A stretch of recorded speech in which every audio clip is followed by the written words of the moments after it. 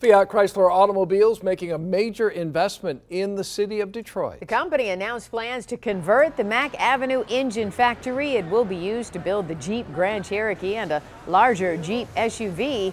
The move will bring 6,500 new jobs to Metro Detroit. 7 Action News reporter Amira David with more on the big announcement. Well, we're talking about pretty good paying jobs, $58,000 a year on average, good benefits, not to mention a boost to this Mack plant behind me to make it a state-of-the-art facility. Fiat Chrysler has designated the city of Detroit as its first choice for the first auto assembly plant built in the United States in more than a decade.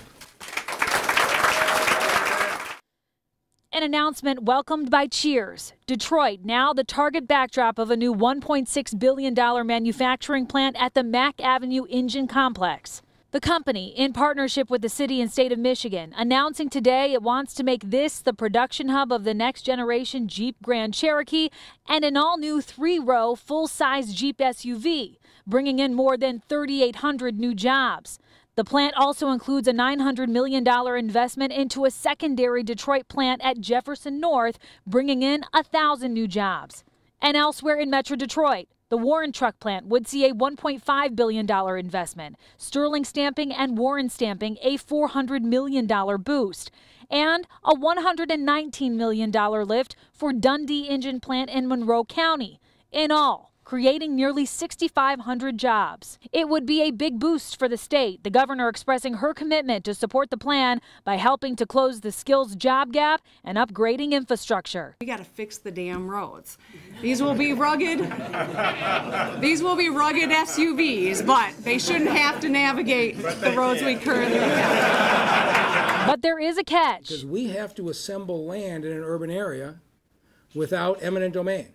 The new Detroit plant is contingent on the city acquiring 200 acres of land in the next 60 days, the majority of which is owned by the Maroon family, DTE, and the Great Lakes Water Authority. If any single entity does not agree to sell, the deal falls apart, though FCA says it's not worried. We are super confident that the mayor and the council and the development team are work tirelessly together with the community.